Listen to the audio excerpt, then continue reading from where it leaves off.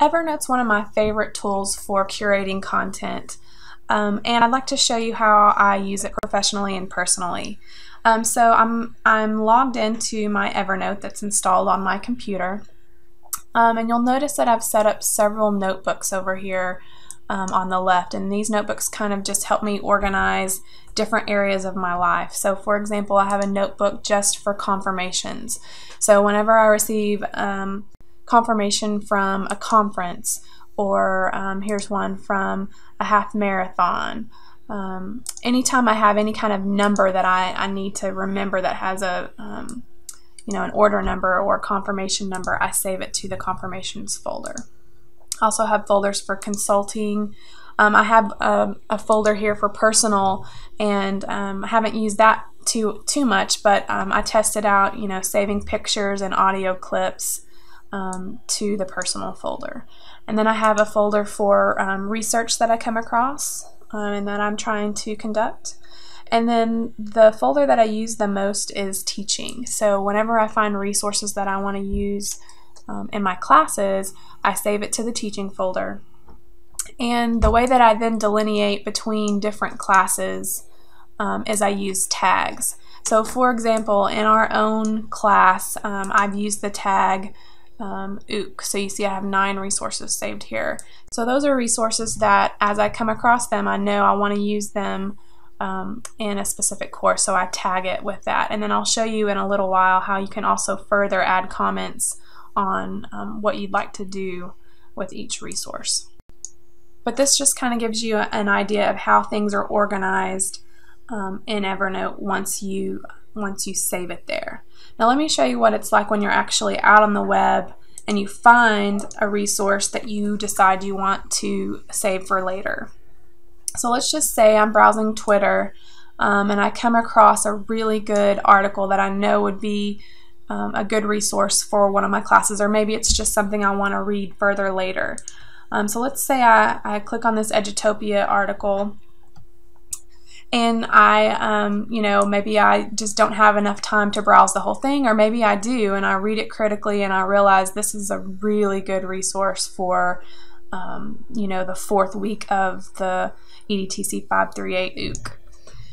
So what I'm going to do to save it to Evernote is to use this web clipper, and it's a browser add-on that you install when you install Evernote to your computer. So you see the button says clip to Evernote, and I'm going to click that button. And you notice it put this little yellow box around the resource. So it's telling me it's going to clip this article, and I can choose whichever notebook I want to put it in. And so in this case, I'm going to put it in the teaching notebook, and I want to tell it that it's a resource for the OOC, so I'm going to use the OOC tag. And then under here, I can add even more comments. So I know this is a resource that I want to use for week 4. And I can add as much text here as I need to. And then I can just click on Save Article. So you see it says clipping the article, and then it tells me that it's been successfully clipped, and it also shows me other notes that I have that are similar. So I can close that, and now all I need to do to make sure that it's saved to Evernote is to come back here to Evernote and click on the Sync button.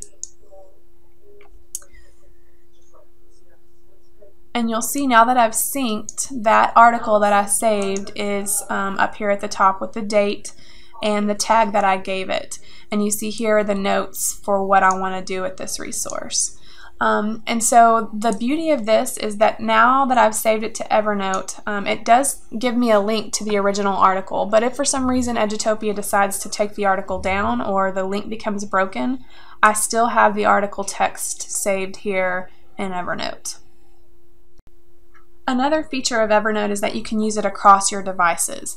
So if you're on your mobile phone or your tablet and you have the Evernote app installed, you can do the same thing to save resources to your Evernote notebooks.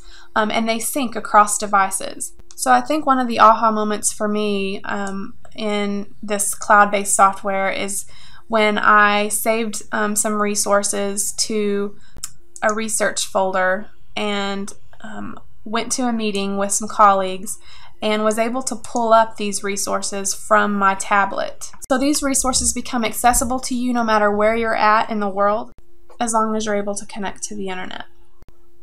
So spend some time experimenting with Evernote. Go ahead and create some notebooks that make sense to you in terms of organization, and to do that you just need to click on File and click on New Notebook.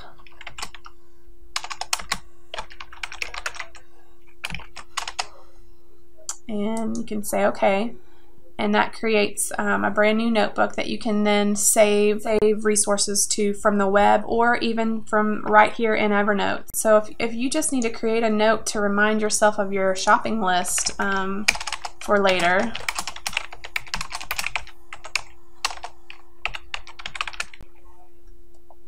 you can do that.